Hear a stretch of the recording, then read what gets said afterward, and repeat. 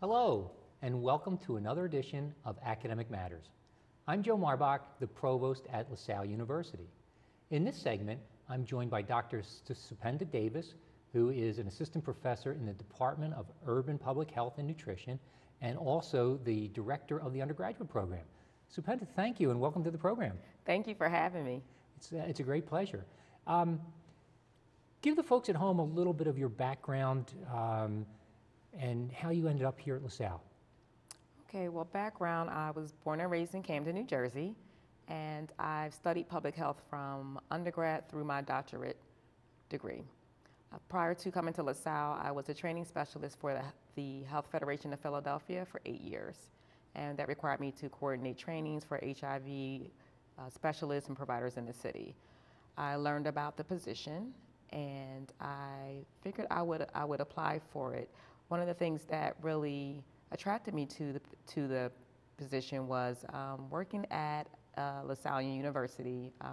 I was raised Catholic, and so just having that background, and then just being in Philadelphia. Although I'm from Camden, it's right across the bridge, I do like working in the city of Philadelphia. I thought it would be great to direct an undergrad program in public health, because I know for myself, as an undergraduate student at Rutgers, I did not know what public health was. So I felt that I would meet a lot of students that were probably in the same situation that I was, not really knowing what public health was, and being able to explain to them what it entails, what types of careers are related to the field, and thought I would be able to do some justice to the program. Well, let me pick up on that. It sounds like a very broad field, public health. What is it? If a student comes in and says, Dr. Davis, I'm thinking about majoring in public health. What do I do with a public health degree, and what are my options? What do you tell students? Right, so you are correct. It is a very broad field, which is a blessing. So with public health, it's basically the field that focuses on disease prevention and health promotion. We focus on disease prevention and working with communities and special populations. So those communities could be actual neighborhoods, but it could also be as broad as countries. And so in terms of careers, someone that graduates with a Bachelor of Science in Public Health, they could be a health educator, where they go into communities and increase awareness about different diseases such as obesity or heart disease, or talk about HIV prevention. It also involves, there's an environmental health component, so sometimes we have students that are interested in air quality, water quality, also looking at condition of housing. Then you have some students that may be interested in working with numbers, working with data. So you have statistics for those that are interested in looking at trends in disease. Then you also have epidemiology, which is investigating the cause of disease and also controlling the spread of disease. And we've been hearing a lot about that when you look at the Ebola virus. Sure, so you hear a lot about that. So usually those are public health epidemiologists that are working on those particular cases. And that would be somebody who would try to even trace back to, sometimes they call patient zero. Exactly, or the first, host patient, yeah. right? And then another piece of public health is health education, which is my particular expertise in my particular area, and that is studying, looking at how behavior impacts health, and so how by encouraging populations to either start engaging in healthy behaviors or maintaining, they can prevent disease or bad health. And then you have the policy piece as well, for those that want to do some legislative work, maybe advocate for populations that can't advocate for themselves, such as LGBT populations or minority populations. So it is very broad, but it's great because we feel that with public health, there is a career for anyone that's interested in impacting the health of populations. Yeah, it sounds like it's very interdisciplinary, and I know that since we established the program, I guess 4 or 5 years ago now, with a master's in public health and now the undergraduate degree, there's a lot of interdisciplinary and cross-disciplinary work that's going on. And so we've brought faculty in from arts and sciences, from nursing, some from business, I guess, to some extent. So I guess what I'm puzzled with is we call it urban public health. Why the distinction of urban public health? Well, when you look at where LaSalle University is located, you know, one of the things we always talk about is that we are part of that community. And so with that, there are different factors that are related to, health status, and so when you're looking at different factors such as, low income housing or just having, food deserts where there's not a lot of stores that provide fresh fruits and vegetables, an area that may have some issues in terms of violence, all those things will impact someone's, their health status as well as any behaviors that they engage in. And so it's something that we make sure that we encompass in terms of the public health aspect. So it is, in essence, it's really part of the mission of LaSalle University. Exactly. To be a faithful member of the community and to really pull up and help and assist folks in the community. Right, and then also too, one of the things that we strive for is just, social justice and equality, and making sure that, people are getting the care and access to health that they need, and as well as the knowledge that they need. In terms of the issues, I guess there are some that are unique to urban settings and some to suburban and rural. Are the magnitude of the problems greater in an urban setting because of the concentration of the population? Or might it be that there are greater problems in rural areas because there's less access? Right. It's a combination of the two. So when you're talking about, like you said, the rural areas, so you have some individuals that the nearest hospital or health center is 2-3 hours away, or they may not have a lot of the transportation systems that we have in the city to have that access. So you do have that issue.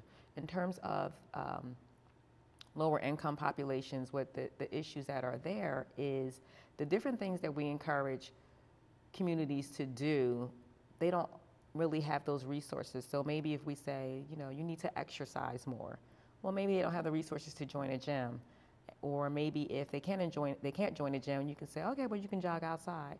Well, maybe the area that they live in is not safe, or if the area is safe, maybe maybe the sidewalks are not well maintained, maybe the streets may have cracks. So there's all these different factors that are outside of the person that will impact the behaviors that they engage in. Again, like I said, usually in the city you have a lot of mom and pop stores that may not sell fresh fruits and vegetables. Even when you're looking at maybe families, you have large families, it may be more cost efficient to spend a few dollars on soda, maybe something from the Chinese food store, whereas it's going to cost more money to get something that's more healthy.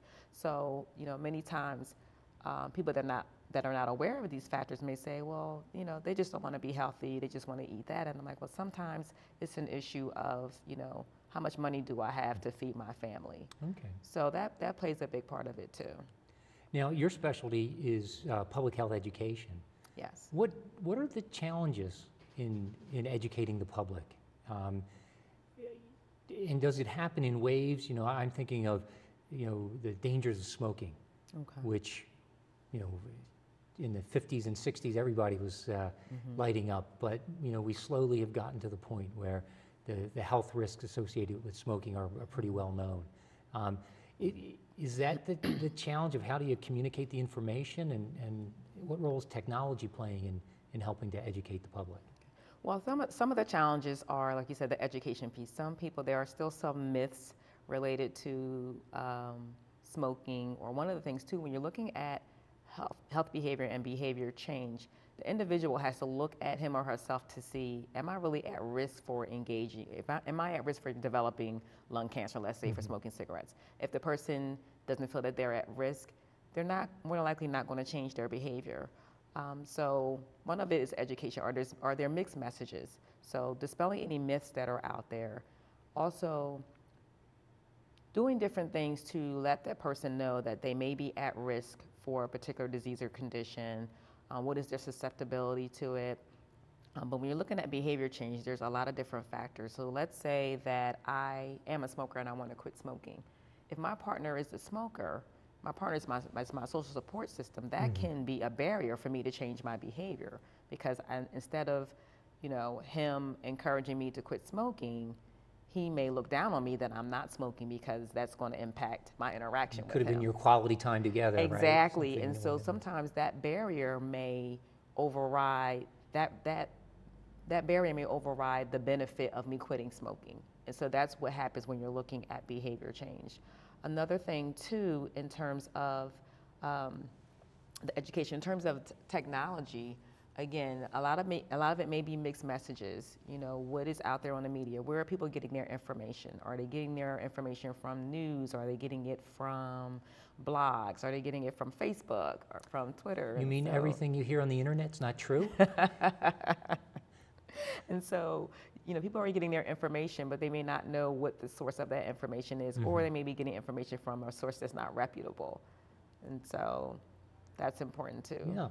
How does a public health worker overcome that then? I mean, is it specific outreach to communities? Are you working with different types of groups, church groups, social groups? Is that one way of getting around this? That is one way. So one of the things that, that health educators do often is to conduct a needs assessment.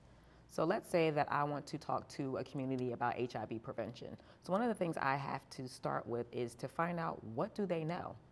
You know, find out what they know, and then them getting that information, I may learn what the myths are. I may learn what the fears are. So I have to start there first. And it may be in getting that information that the participants or the target audience, they may feel like, oh, that's not a problem. You know, we don't have to worry about that anymore. And that's where I start. Kind of seeing where they are and then figuring out, where do I need to go from there? And it sounds like if there are still myths, I know I need to increase awareness, give them information, and then start talking about prevention methods and behavior change. But I need to start with the education piece too, first. Yeah, assessing it first. Supenda, we're just about out of time. If anybody at home watching is interested in learning more about the program, what's the best way of contacting you or finding out more about our program at LaSalle? Well, the best way is to contact me via email, and my email address is davisz@lasalle.edu. I'm also going to www.lasalle.edu/BPH. BPH, okay, so for the... And one thing I do want to say is that tonight we are having a domestic violence awareness event, and that's going to be held in the chapel from 5 to 6:15. And so we want to increase awareness in the LaSalle community as well as Philadelphia community about domestic violence and how it's impacting our communities. Okay, and is that a theme all semester long? Well, actually, October is Domestic Violence Awareness Month, and we wanted to make sure that we did a program. But you probably have seen similar themes. We've been talking about sexual assault, which has been one of the major things we've been talking about this semester. Yes, as well as human trafficking. So it's all around that same violence prevention Thank piece. you. Okay, my guest has been Dr. Supenda Davis, who is an assistant professor in the Department of Urban Public Health and Nutrition. Please stay tuned when I'll be joined by Dr. George Boudreau, assistant professor in the history department.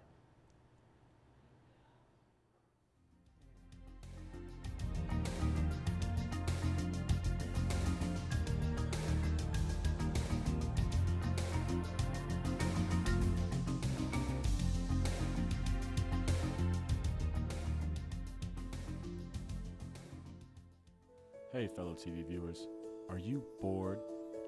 Are you tired of the same old shows? Having thousands of channels to watch, but there's nothing there? Tired of sitting by yourself on your old mama's striped couch? Sitting in your room by yourself, watching someone who resembles your grandfather? Yeah, I know. I used to be just like you. By now, all hope is lost. You're flipping through channels, wondering what to watch. Boring, boring, boring, boring, boring. Wait, what's this? LaSalle TV. It's new, it's bold, it's great. It's not your ordinary TV.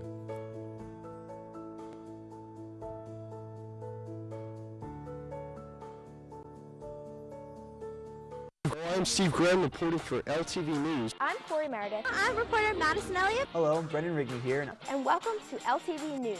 Let's step back and take a look at the world. I'm here to tell you what's a buzz in Philadelphia.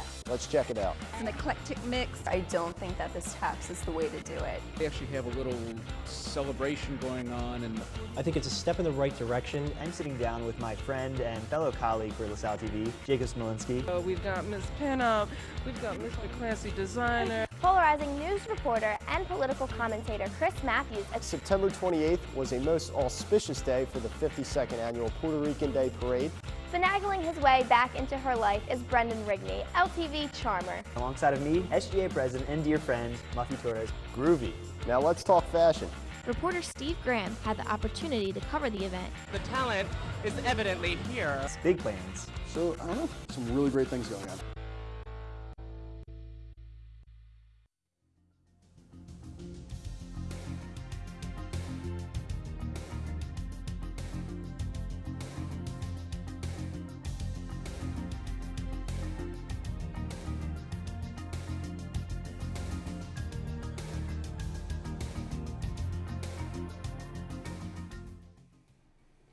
Welcome back to Academic Matters.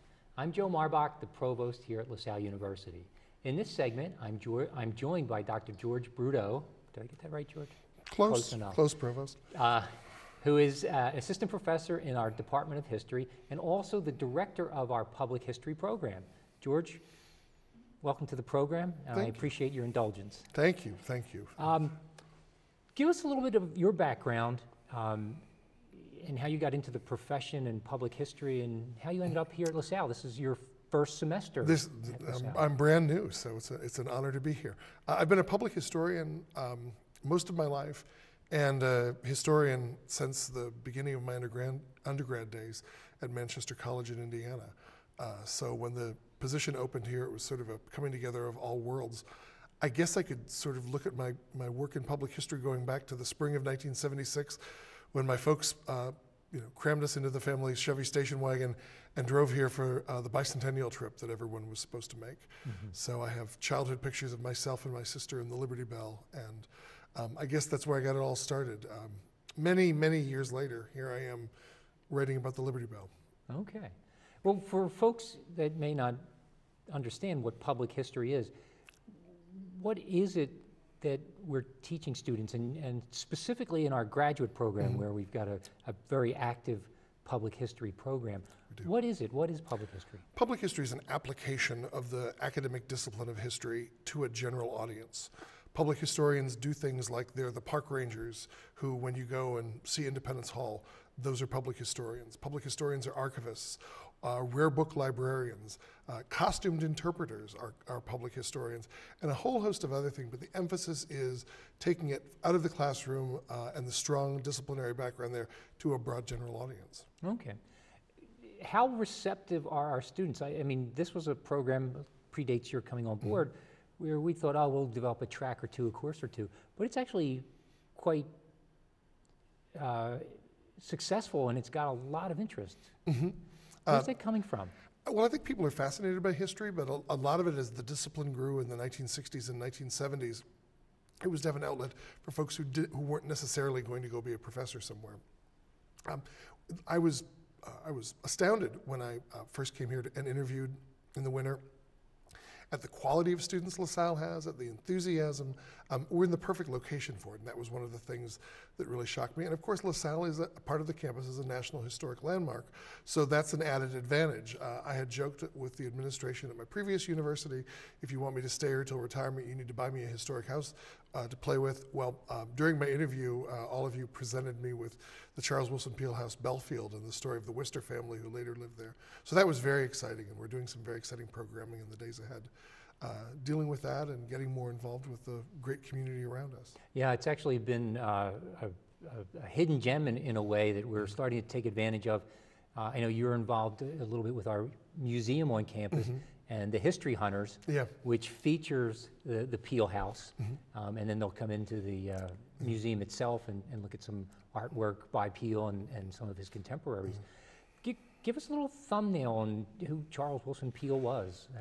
He's a fascinating character, and that was, I have to admit, like a lot of people, when you first get invited to LaSalle, although I live less than 2 miles from here, I wasn't exactly sure how to get here.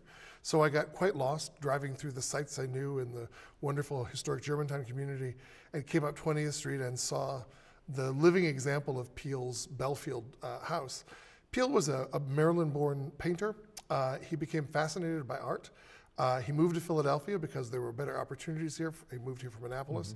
And he became just a linchpin of everything going on with the American Enlightenment and with the growing revolutionary movement. He's almost like the Zelig character in the Woody Allen movie. He just seems to be there. When Benedict Arnold is discovered in treason, Charles Wilson Peele is the guy who builds a float that goes through the streets of Philadelphia with a rotating head of Benedict Arnold on one side and Satan on the other. He's the guy who decorated the bridge that George Washington comes over to be inaugurated president. And he is just one of the most delightful, fantastic artists who just captured a generation. He was fascinated by all of the aspects of the Enlightenment, art, science, history, and he leaves us this legacy that's both in our museum to an extent, but also he is an important part of the Pennsylvania Academy of the Fine Arts, of the Philadelphia Museum of Art, which has some of his treasures. And Independence National Historic Park, in their Second Bank exhibit, has his great collection. He wanted to capture the faces, the visages of the Founding Fathers. He thought if you could just see this strain of greatness going through these men's faces. And he's just a part of the community. He just seemed to know everybody and talk to everybody. And yeah, that's my understanding. He's just tied in with the leading families of Philadelphia. He probably painted many of them in terms of the portraits. So tell us more about that. Philadelphia, it must be a great laboratory in terms of public history. And I know your own work and research has been around Philadelphia and that period of time. It was, yeah, and it still is. When I was interviewing here, one of the things that people kept saying to me was Philadelphia is LaSalle's biggest classroom. And it is a fantastic laboratory. This semester in my History of Philadelphia undergraduate course, I give a weekly assignment.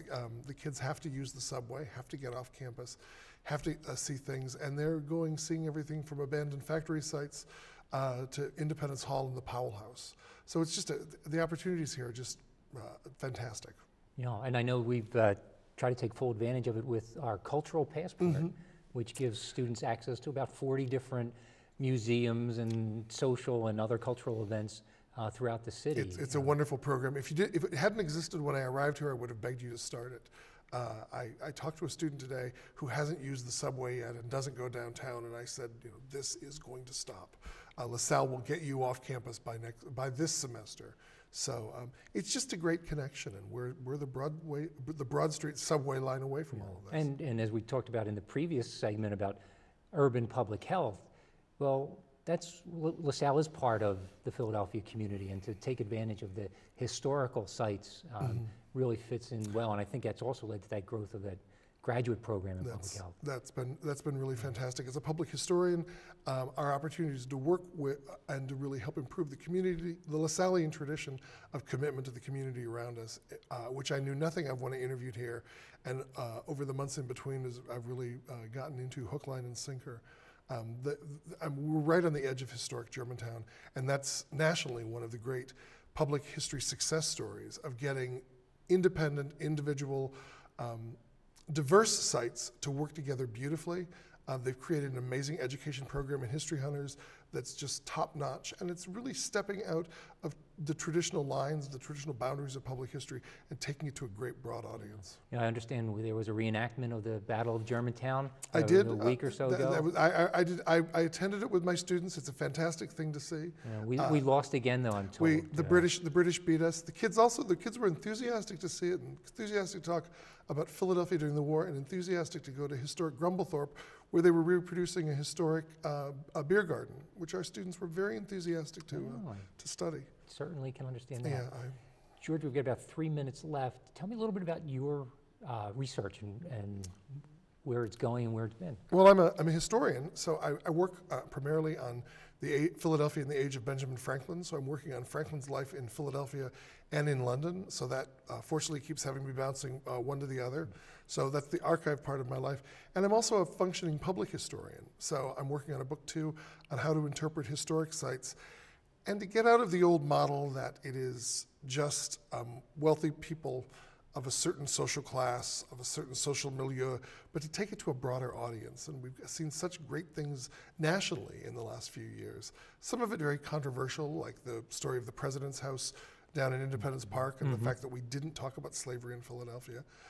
talking about different ethnicities and the way our immigrant ancestors came to America and what their experience has been like, and to try and expand these stories to talk about a bigger story to a broader audience. So it's making it accessible to people in ways that it hadn't been before, because it was just kind of what we found in the textbooks, and it focused on the leadership rather than the people. Traditionally, museums were the realm of the elite. There's a joke in Philadelphia that one noted museum refused to use the phone book; it would only use the social pages. That's changing, and we're seeing, as we see with the kids coming to LaSalle campus all the time, it's a much broader audience, a much bigger story now. That's great. Now, your work with Franklin and going back and forth, that's already resulted in a book. It did. My book Independence came out in early 2012. Thank heavens, it was nice to see that finally get out of my hard drive and onto pages, and that was very nicely received, and I've appreciated that. And was there a next volume, or? That's my publishers talked to me about another book about Philadelphia. I told them I have to get through the 2 I have in the hopper first, and then we do that. And behave myself for all of you, so you'll keep me around for a few decades. We want to keep you around for a while. George, we've got less than a minute. If folks at home are interested in public history or the program we have at LaSalle, what's the best way for them to contact you and learn about the program? Sure. Contact me through the history department here. They always can keep track of me, and through LaSalle's website, which is undergoing some nice changes right now, but we're growing the public history centers. So at lasalle.edu and search history? That's there. Just look on history and you'll find me pretty quickly. Okay. There aren't many Boudreaux around here, so. Thank you. Thank you. All right, George. My guest has been Dr. George Brudo. Close. I'll work on that. My French is just not there. Who is an assistant professor in the Department of History here at LaSalle University. Once again, my name is Joe Marbach. I'm the provost here at LaSalle. Thank you for watching. Well,